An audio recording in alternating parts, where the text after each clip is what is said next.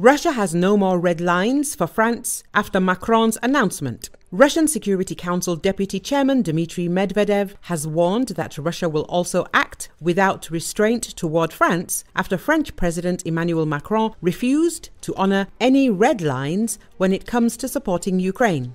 The French president said that there should be no restrictions on support for Ukraine, report French outlets Le Monde.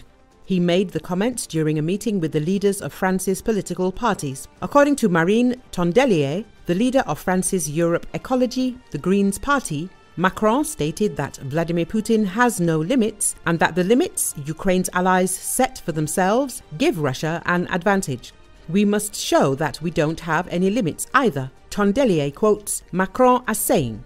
The leader of the French Communist Party, Fabien Roussel, and the leader of the National Rally, Bardella, said that Macron's words imply there are no more red lines in terms of France's support for Ukraine. Whether Macron himself said there are no more red lines is unclear.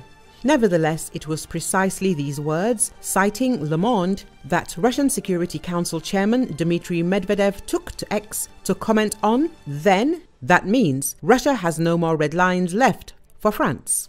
He concluded his post with a phrase from Roman law, in hostem homina licita, which translates to, against the enemy, everything is permitted.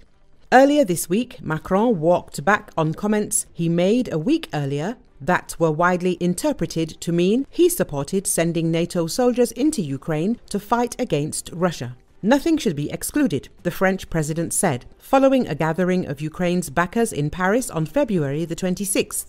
We will do anything we can to prevent Russia from winning this war. Kremlin spokesperson Dmitry Peskov said Western troops becoming involved in the war would result in the inevitability of a direct confrontation.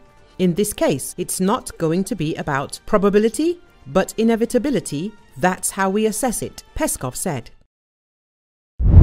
Trump rival quits race. Former US President calls Biden for a debate anytime, anywhere.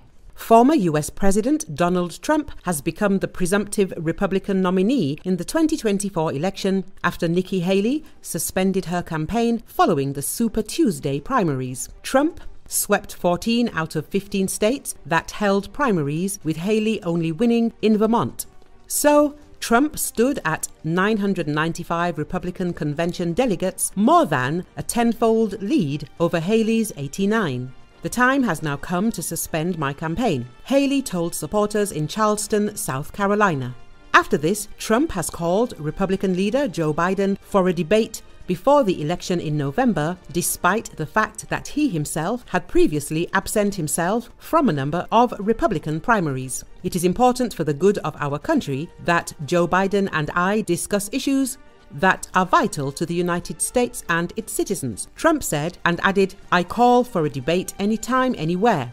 During the campaign, Trump dodged 5 debates with his political opponents. He did not participate in such events, which led to criticism from former candidate Chris Christie, who called Trump a chicken and a loser in an ad. During the campaign, the 77-year-old Trump criticized Biden for verbal errors and stumbles while walking. While the former president himself is also not immune to mistakes during speeches, he recently mistook Nikki Haley and former House Speaker Nancy Pelosi.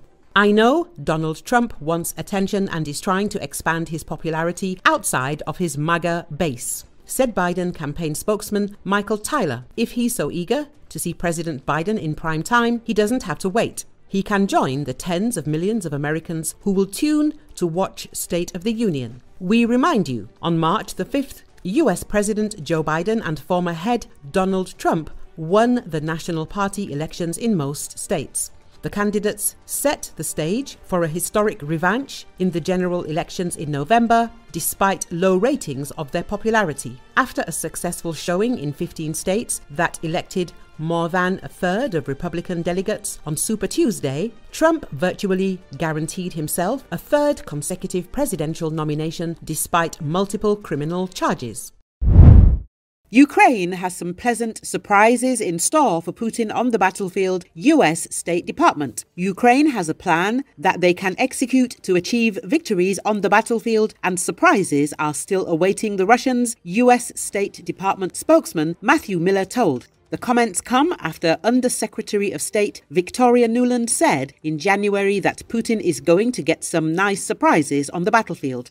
Miller cited Ukraine's recent sinking of Russian Black Sea Fleet ships as an example of these surprises. We believe that Ukraine has a plan that they can execute to achieve victories on the battlefield, she said. We've seen them having victories on the battlefield, most recently in the Black Sea, where they sunk another Russian ship. So, we do believe that they have some surprises in store. We look forward to seeing the results. Russia lost another major ship in the Black Sea after the $65 million Sergei Kotov patrol ship was hit and sunk by Ukrainian Magura V-5 drones. Earlier, Ukrainian President Volodymyr Zelenski said that there are more surprises coming for Russia's military assets in the Black Sea. The Ukrainian leader said that among Kyiv's goals for 2024 was to continue our successful story on the Black Sea. And we will do it, Zelensky said. I will not go deeply into details, but they will get some surprises. That's very important. Ukraine ramped up its attacks on Russia's infrastructure stationed in the Crimean Peninsula in recent months, which served as a launching pad for Moscow's invasion of Ukraine. Kiev has particularly homed in on Russian President Vladimir Putin's Black Sea Fleet, claiming that its forces have disabled about a third of the Kremlin's naval warships since the start of the battle.